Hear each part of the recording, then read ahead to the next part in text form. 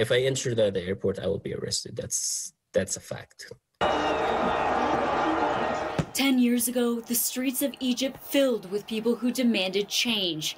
Some Egyptian Canadian protesters say that now the situation is worse than ever. Yeah, it was scary because, like, sort of, especially at the beginning when I first got arrested, they sort of threw me into some sort of truck. Mostafa Al-Houshi was there on the ground 10 years ago. He and his friend were on their way to attend the protest when they were stopped by the authorities. And then I told my friend, suddenly he ran to one direction.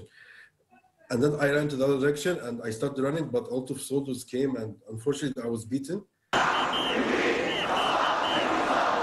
He says he spent several days in jail before being released. Despite some of the intense and scary moments, he says he remembers his time during the Arab Spring as beautiful days where rich, poor, people of all religions and backgrounds were in solidarity.